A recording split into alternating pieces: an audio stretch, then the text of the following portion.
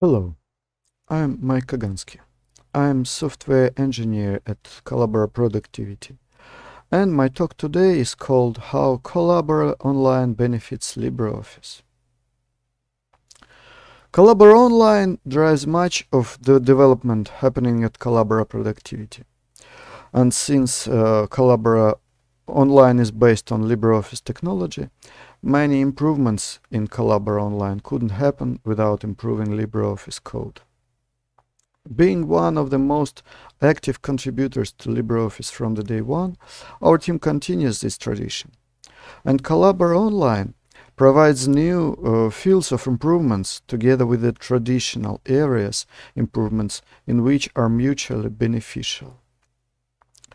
Since my time is limited, I won't be able to cover all the 3,300 commits created by Collabora, which landed in master over the last year.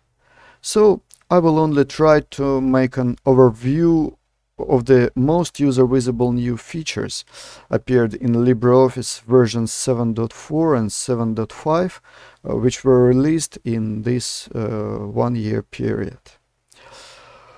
I will not be able to mention bug fixes, performance improvements, code cleanups, optimizations, which all are highly important, which also benefit both desktop and online, but which would make me go on after the conference already ended. So, what happened in LibreOffice 7.4? One of the most important and never-ending effort is compatibility.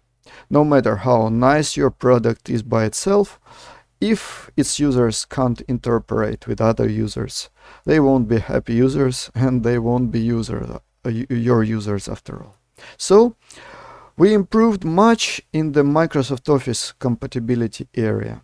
And these improvements are not only bug fixes, but new features as well. Borders of tables, borders of paragraphs got better. Clearing breaks and content controls appeared in Writer, helping users to interoperate with Microsoft Word. Calc got spark lines and thousands of columns, enabling users to open and create very wide spreadsheets and spreadsheets containing these spark lines. These new features, driven by the needs of online, improved LibreOffice for every user. Impress and Draw got the initial support for theming, color theming in particular. And also we have improved scripting. Some new VBA application object properties got support in LibreOffice too. So people can now use more interoperable scripts.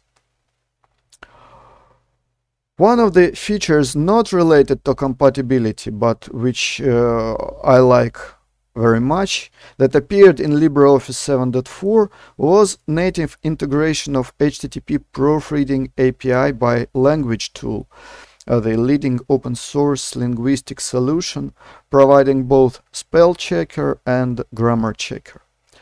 And Language Tool Premium users can enjoy the benefits right in the LibreOffice now. Now let's move to the features implemented by Collabora Productivity that appeared in LibreOffice 7.5 and help both desktop and online users. Again, we did much in compatibility area. Thanks to Collabora's work, content controls got further improvements, charts obtained, data tables, VBA compatibility increased more.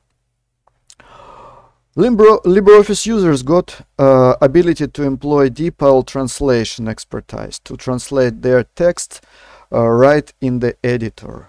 Very nice new feature in my opinion. We don't forget accessibility, it is a very important area. We already implemented accessibility checker several versions ago, but in 7.5 it got new rules, and also now it's possible to enable experimental options and try the new automatic accessibility check working when you type. All in all, it looks like the benefit is mutual all along. Collabora loves LibreOffice, and Collabora Online is a strong driver of improvements that make desktop users' lives better. We hope that every user, be it a user of Collabora Online or a user of LibreOffice, would love the new features that we added as much as we liked working on them. Thank you.